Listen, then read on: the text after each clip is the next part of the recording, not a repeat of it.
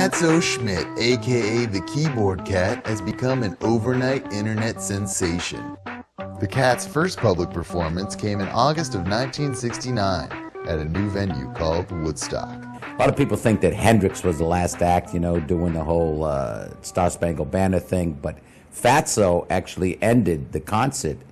But I think a lot of people had left, and I don't know, people don't realize that Fatso was at Woodstock.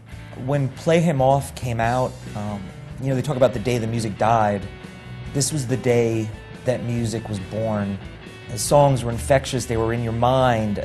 You felt like your heart was beating, not to what a normal heartbeat is, but it was to Keyboard Cat songs. That Fatso Variety Hour was killer, and he had everybody on it, and suddenly the guests we were getting, we had started at first, but suddenly the guests what we wanted, Fatso was booking them out. If you remember the election of 1980, Carter was scheduled to be on the show, and Keyboard Cat said no. Ronald Reagan goes on the show, brings an oboe. They play Why Can't We Be Friends by War. 3 weeks later, Reagan wins. The public wanted more, and he couldn't deliver. And then it just spiraled downward. He was partying with Betty Ford, and they both hit rock bottom together. I mean, there was a lot of promiscuous sex. How many times can you pull and pray before your prayers run out? And if you were an orphan between 1995 and 1991, statistically, Keyboard Cat is your father. Look no further. Call off the dogs. He's your dad. It was really hard growing up knowing that your father was a cat, and he was just never really around it. He tries to be a good dad. Can we take a second? What the are you doing?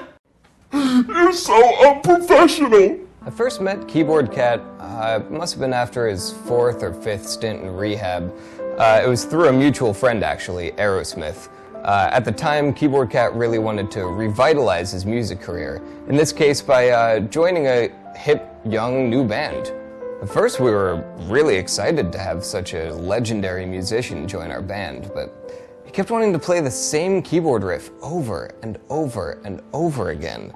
I remember I went into the Coffee Bean, of course, and I saw out of the corner of my eye, there he is, just sort of sitting there. And I said, come with me, we're getting out of here. We get into the studio, and I sit him down in the chair, and he starts to play. He's just playing the song.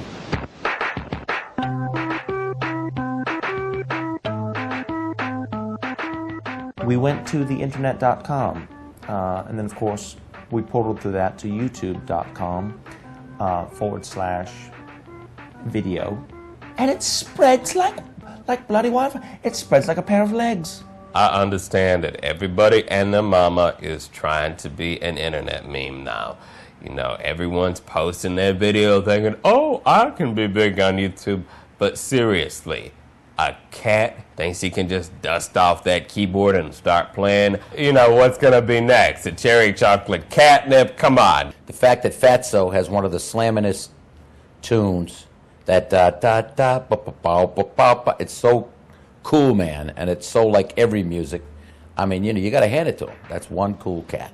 Keyboard Cat is, he's playing off, beauty pageant winners when they should stop speaking, people that are failing, people that shouldn't be there. He's ushering them right out, and we're ushering them right back in. I know I am.